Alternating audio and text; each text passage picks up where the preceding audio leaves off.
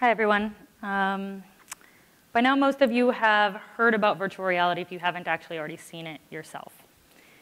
So in doing that, I wanted to go ahead and talk to you a little bit about it because it's what I do every day. I create virtual reality videos and films.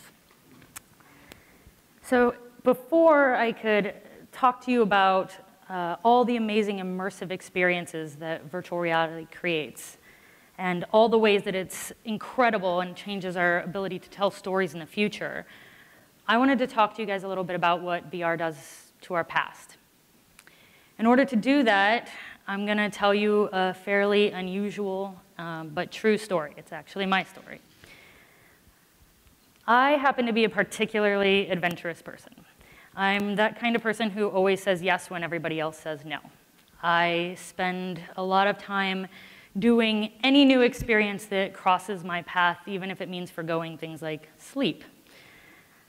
So this is me in New York, and when I left college here, actually at State, I decided to move to what I thought was, at that time, the most exciting city with the most opportunities to do every possible thing that I could do. And I was right. I spent all of my 20s having an amazing time. So what that means is, at a certain point when you are having crazy, new, fun experiences all day, every day, you hit sort of a plateau when the extraordinary becomes the norm. And you start to think to yourself, after many, many years of this, what's next? What am I going to do next? What's the next chapter in my life that's going to create some more interesting experiences? So I decided, after a lot of thinking, that I wanted to move to San Francisco, or in this case, back to San Francisco, and try some new experiences there. So as you can imagine, someone with an adventurous spirit, I am also afflicted by what we like to call FOMO, or a fear of missing out. So upon getting ready to leave, I gave myself 6 to 9 months. And I decided to make a list of all the things I hadn't done yet, all the random tourist attractions that I hadn't yet seen, because when you live somewhere, you don't actually bother to do that. All the gallery openings and parties and all the things that I just circumstantially hadn't done yet. And I also decided I really wanted to create a journal and keep all these things, catalog them, right? But I knew I didn't have time to actually write anything down because I'm sleeping 3 hours a night and doing lots of stuff. So I went out and I purchased a video camera. At that point, we couldn't record everything on our phones, or we could, it was 2 pixels. So I bought one of those little flip cameras. I don't know if any of you remember those. You might not. It's about the size of a cell phone made into sort of a brick.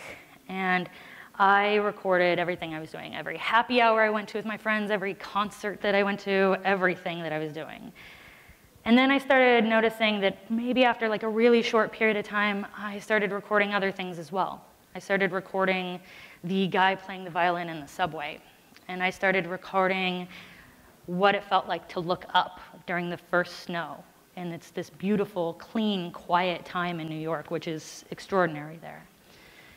And I started collecting all of these moments of my everyday and putting them into these videos, these little kind of music videos with times with me and my friends hanging out and doing stuff, and these experiences that I was having. And I shared them with my friends on YouTube, and that was really fun. And it was this great catalog of my time there.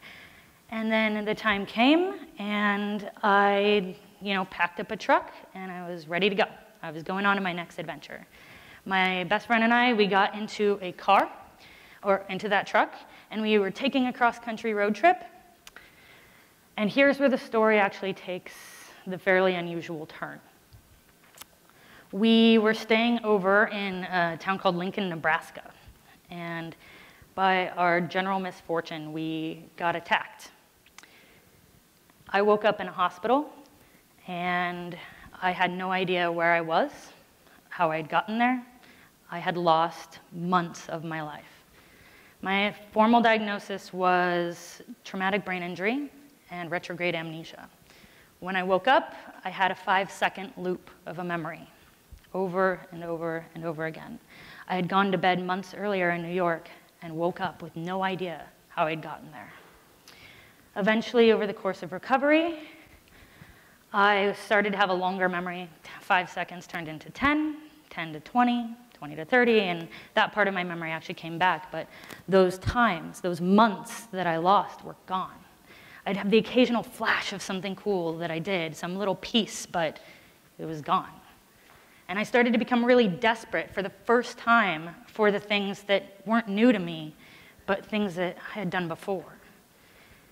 And I started obsessing over those videos. I started watching them over and over and over and over again. I started editing them and re-editing them and looking at all the raw footage. And I mean, like, I spent all of my time doing this to the point where it was basically the only thing I enjoyed. And then I also started obsessing about memory in general. I started learning as much as I could about it. Like, maybe if I learned enough, if I got enough information, I could find tricks, I could find tips, I could make it better, I could get that time back. And it didn't necessarily work that way, but I did learn a lot. I learned that most of the time you keep your memories in this. This is the hippocampus. It's where you store a lot of stuff. It's like your memory file cabinet. But when they start doing brain scans of people while they're trying to remember certain things or give them cues to remember certain things, they found that it actually lights up all over your brain. So you don't just store your memories there. It's actually this space where you store things based on a sensory recall, which means that your memory isn't just based in this thing where you can be like, I need to remember this, and so I remember it. You remember it based on the things that trigger you to remember something. So a good example is if I am, walking by a red door, I think of that movie that I loved where they focused on the red door. And then I think of the date that I went on where someone took me to that movie. And then pretty much immediately I think of the feeling of them holding my hand. You use all of your senses to create memories. All of them. And there's a good reason for that. Anthropologically speaking, you want to know that when you smell smoke, that means fire. You want to understand that if you walk into a dark room and you smell something that reminds you of iron or something like that, that might be blood, and you shouldn't go in there, or that you should at least be of heightened awareness for it. Things like directions is a big part of why you would remember something, why we tell stories even, which means you'll also remember that if you are trying to learn directions, you will remember it better if you go there yourself versus if you just look at a map or if someone tells you how to get there. And the reason is you're picking up all the sensory input that someone gives you when you go to that space. You remember that there was a weird guy with the little sign on the corner that day that you went to that location instead of just looking at this street to turn on this street because this sign said to do so. So in doing that, I'm going to bring us back to VR a little bit because thinking about maps is actually a really good allusion to those of you who haven't actually seen VR for yourselves. So this is Google Earth. I'm assuming most of you have used it before. So if you've never used VR, it's as if somebody took a giant dome or ball and put you into like a human-sized hamster ball. And on the inside of that hamster ball, they put Google Earth. They put the image around. So whenever you look up, you look up. When you look to the side, you see what's to the side of you. When you look behind you, same thing. Now I want you to picture that when you're inside of that big, giant personal hamster ball, that it's not just a two-dimensional image like this, that it's three-dimensional. So when you see that pole, you're right next to that pole, and you remember almost running into it. And that it's moving, and when you move with it. And a car moves by you, the car actually moved by you. So when you're in virtual reality, you're not just looking at it as a story that somebody is telling you. You're looking at it as a memory that you're having. And when you think about it, that's what you think about the story you just saw. You think about yourself in that story as the person experiencing it. This can be really jarring sometimes. So if you're at the edge of a cliff, that can be a really exciting thing, or it could be a really, really scary thing. And so as a filmmaker, you kind of have to be really aware that if you want to throw somebody into that setting, that's great. And if you don't, you have to be aware they're going to have that effect. The first time I ever saw virtual reality, I was meeting up in a coffee shop because after that incident in Nebraska, I obsessed so much about video that I started doing it for a living, full-time, all the time, every day. And it's awesome. But the first time I ever saw it, I was in a coffee shop, and I was meeting up with the CEO of a VR camera company, and he says, "Have you ever seen virtual reality before?"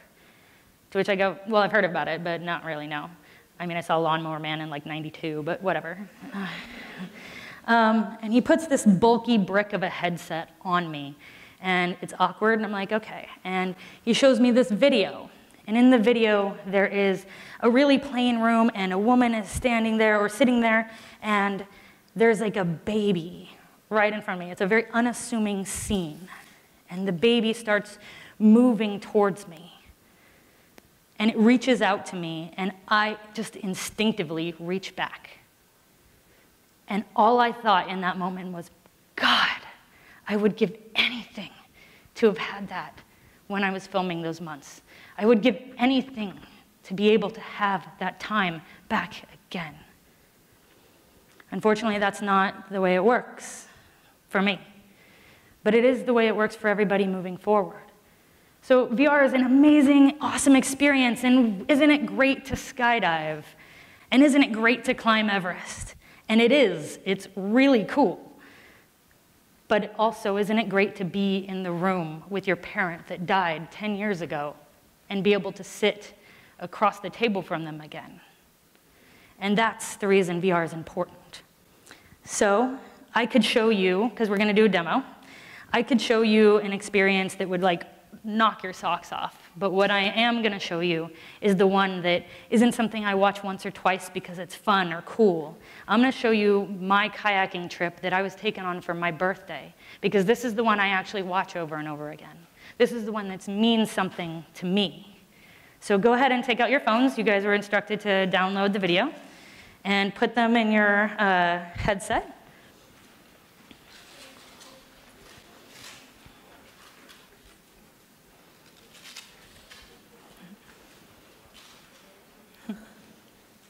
So this is, well, a 2D version, not quite as much fun as actually watching it.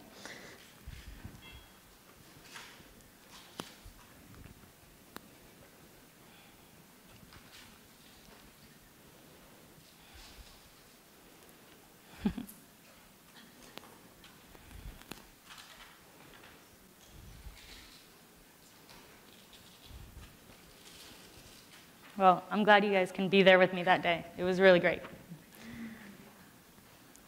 So moving forward into the future a little bit. Virtual reality is fairly new, but it's growing exponentially every single day. They're already starting to work on things like haptic suits. This is sort of an invention that creates a nerve stimulation, etc. So if you are climbing Everest or have an experience where you're doing that, it will make you feel cold. Or if you are jumping out of an airplane, it will make the wind go past you. It creates the story with all of your senses, or as many as can happen right now.